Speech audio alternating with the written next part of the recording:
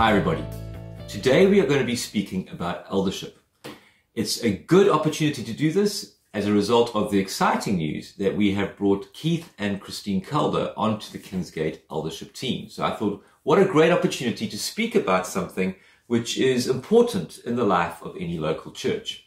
Now, when you speak about eldership, there is much that can be said, and we just don't have the time to do everything this morning. So what I want to do is just take 4 passages from the New Testament and to just glean a few points from that. And hopefully when I'm finished, you'll have a bit of a deeper and a better understanding of what eldership is all about. And the first passage I want to look at is Acts chapter 14, verse 21 to 23. And in this passage, we see Paul and Barnabas towards the end of their first missionary journey. And so we're talking here about the very, very early stages of the Christian church. And they've just been preaching the gospel in a city called Derbe. And I'm going to pick up from verse 21. And I'm reading from the NET translation. After they had proclaimed the good news in that city and made many disciples, they returned to Lystra, to Iconium, and to Antioch. They strengthened the souls of the disciples and encouraged them to continue in the faith, saying, "We must enter the kingdom of God through many persecutions." When they had appointed elders for them in the various churches, with prayer and fasting, they entrusted them to the protection of the Lord, in whom they had believed. Now, what might not be immediately obvious from this passage is that there was a far easier way for Paul and Barnabas to return home. They could have just gone south, which would have been quicker and a lot less dangerous. But what they choose to do is to retrace their steps through Lystra and Iconium, the places where they'd been persecuted and attacked, a far more dangerous journey, a far more lengthy journey to take.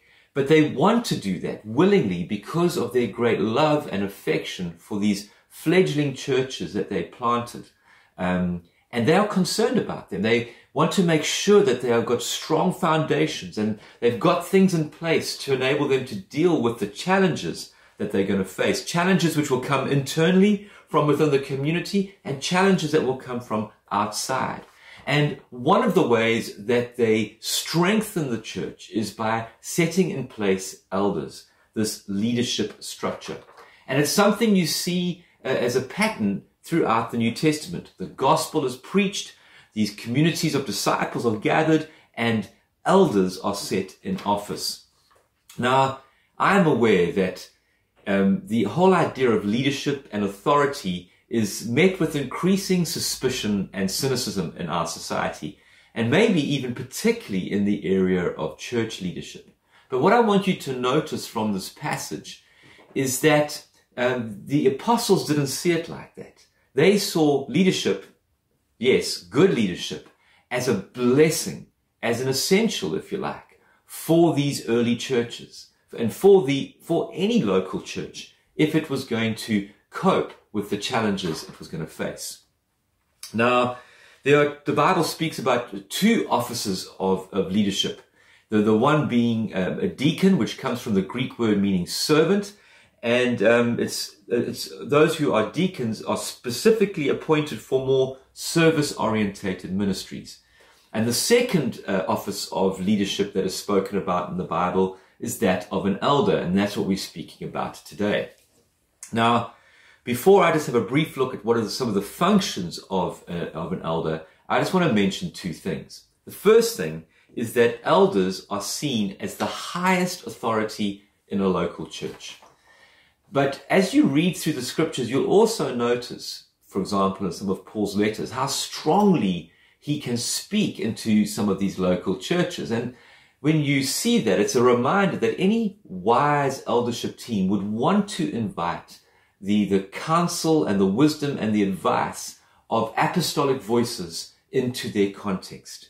Men and women who have planted churches, who have laid foundations in churches, and who have got a wisdom and a gifting in that regard.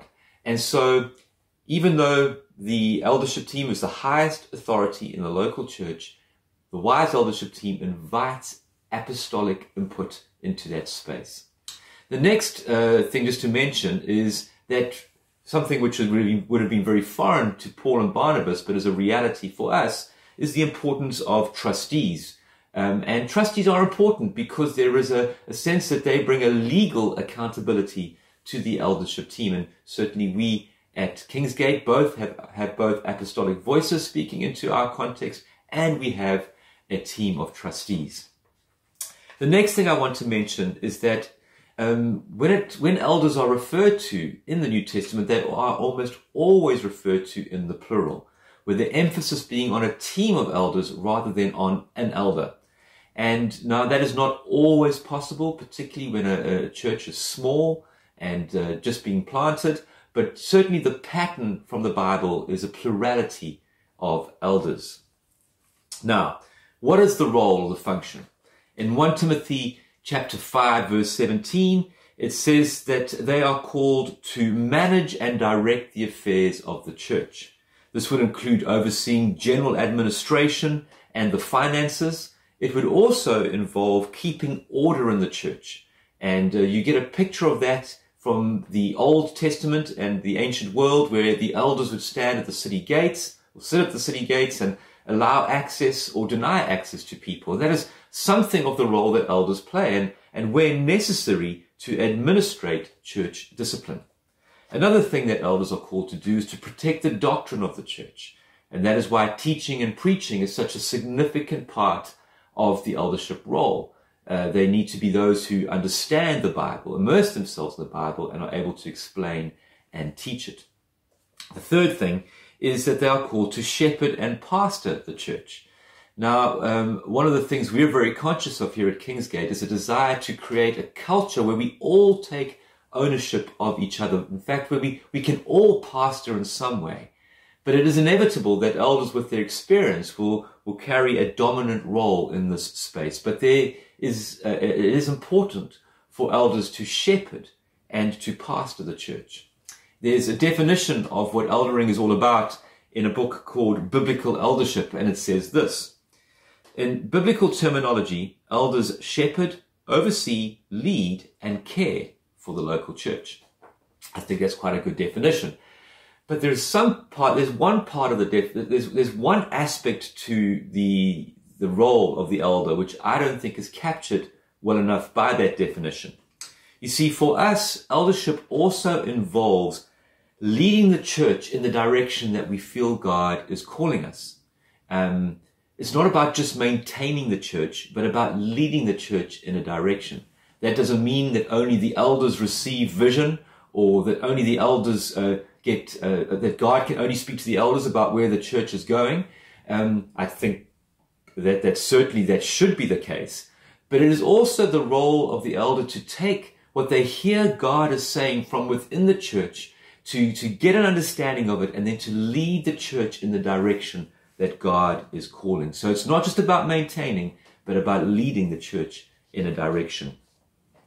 Now, before I move on to the next passage I want to look at, I want to emphasize that the role of an elder is not about being the main man or about being a celebrity preacher. The purpose of an eldership team is to create a safe space where the whole community can flourish, and that we can see the priesthood of all believers at work in a way that bears fruit, leading us in the direction that God is taking us. All right. Now, the next passage I want to look at is 1 Timothy chapter 3, verse 1 to 7. And again, reading from the NET translation, it says this: "This saying is trustworthy. If someone aspires to the office of overseer, he desires a good work. The overseer must then be above reproach, the husband of one wife, temperate, self-controlled, respectable, hospitable, an able teacher, not a drunkard, not violent, but gentle, not contentious, free from the love of money. He must manage his own household well and keep his children in control without losing his dignity. But if someone does not know how to manage his own household, how will he care for the church of God? He must not be a recent convert, or he may become arrogant and fall into the punishment that the devil will exact.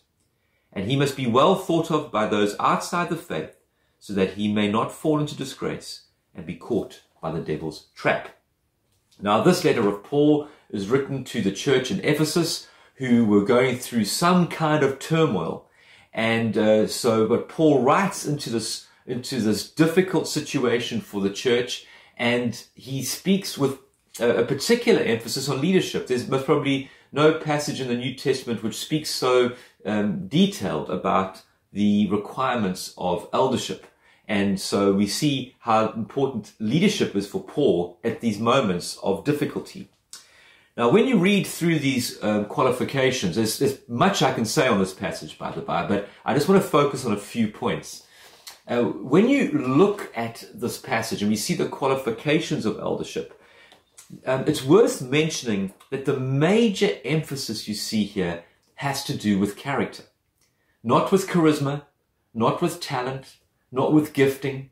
And so often when we want to look at leadership and we look at the people who should be on leadership, we look for those things: charisma, gifting, talent. Are they the strongest voice in the room? But that's not what this passage focuses on. It focuses on solid consistency in our lives and not on celebrity. This is not about glamour, but the faithful application of the gospel to everyday life. It is, in some senses, so ordinary, these qualifications. The second thing is that the elder's life is meant to be an example, both to those inside of the church and those both inside the church and outside of the church. Our lives are meant to be an example. The next thing that I wanted to mention about this particular passage is that when you read this passage to any group of elders, there's always a little bit of shifting in the seats, because there is a recognition, there's a sober reminder, if you like, of the responsibilities that come with this role.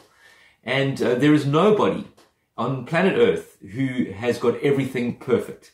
And so what this passage is not talking about is perfection, but it is talking about what characterizes the life of an elder. Now, I'm aware that as I talk about leadership, as I've said earlier, there's obviously a degree of cynicism and suspicion which is very evident in our culture. But I'm also aware that there are people who've experienced some abuse and harshness and some very unhelpful paradigms of church leadership, which can be really damaging. And when I reflect on that, it's tough. It's tough for the people who've experienced abuse or bad examples of church leadership. Because it has such an impact on us. It's tough as a leader to know that. And so one of the things I asked myself was, how do we as leaders answer that or deal with that? And it's a big question. It is a huge question. And I'm not going to give it full justice this morning, but what I want to do in response to that is look at my favorite passage on eldership, which is from 1 Peter chapter 5, verse 1 to 4. And in that it says, "So as your fellow elder and a witness of Christ's sufferings, and as one who shares in the glory that will be revealed, I urge the elders among you, give a shepherd's care to God's flock among you, exercising oversight, not merely as a duty, but willingly under God's direction, not for shameful profit, but eagerly. And do not lord it over those entrusted to you, but be examples to the flock. Then when the chief shepherd appears, you will receive the crown of glory that never fades away." Well, there's three things I just want to mention from this particular passage. Is that we as elders need to recognize and understand that we're not better than anyone else. Yes, there should be a depth of Christian maturity and a calling in our lives, absolutely.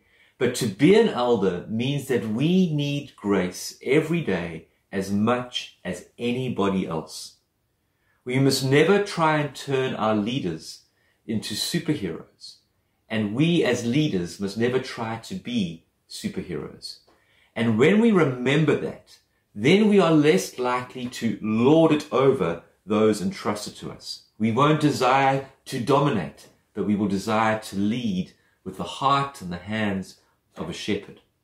The next thing to mention from this passage is we need to elder because of a genuine care and love for God's people, and not for personal gain, or more surreptitiously to get some emotional need met from the church. We cannot use the church. Eldership has a number of aspects to it, but pretty central to it has to do with the love of God's people. Eldership cannot be about a platform for ministry, cannot be about the person. It has to be about God, who we love, and the people who we love. The third thing is we need to remember that the ultimate reward for being faithful as an elder comes from God. And it is going to be an amazing reward that we receive before the one whom we also have to give an account for how we have led. So our ultimate reward for eldership and how we serve in that role comes from God himself. And when we as elders do these three things, we make it easy for the next verse to be possible. And the final verse I want to look at is Hebrews chapter 13, verse 17. And in this verse it says, "Obey your leaders and submit to them, for they keep watch over your souls and will give an account for their work. Let them do this with joy and not with complaints, for this would be no advantage for you." It is good to honor those who lead us. Not to worship, but it is good to honor. And this passage from Hebrew acts as a reminder and a caution against any attempt to overly deconstruct the church, to undermine leadership, to do away with leadership. Because when we do that, even if it is just within our hearts, we actually damage the church and we damage ourselves. Because we as local churches flourish when the leaders who lead us flourish as well. So this passage in Hebrews 13 is an important one. Obey your leaders and submit to them, because it is good to honor them. When we do that, we as a church flourish as well. Okay, I just want to finish off by saying that Michelle and I myself have been on the eldership team for over 20 years here at Kingsgate. And one would imagine that over 20 years you will have your ups and your downs and you'll have your challenges. But Michelle and I can honestly say that over the 21 years or so that we've been on eldership, we have felt loved and supported by Kingsgate Church. And I want to say a massive thank you to all of you for that. It has been a blessing to lead you. And one of the things that I would really just ask of you is that if you call Kingsgate home, that you would pray for us as an eldership team. Pray for our wisdom, pray for perseverance, pray for courage, pray for protection, because there is a sense that when you are on eldership, you are at on the front line, if you like. And there are real spiritual battles and opposition that you face. So I really want you to know we treasure and appreciate your prayers so that we as an eldership team can be a blessing to you. Because I can honestly say for all of those on the Kingsgate eldership team, that is our desire. We really, really want to be a blessing to you so that this church that God has made us elders of can flourish. May the Lord bless you and keep you and turn his face to shine upon you.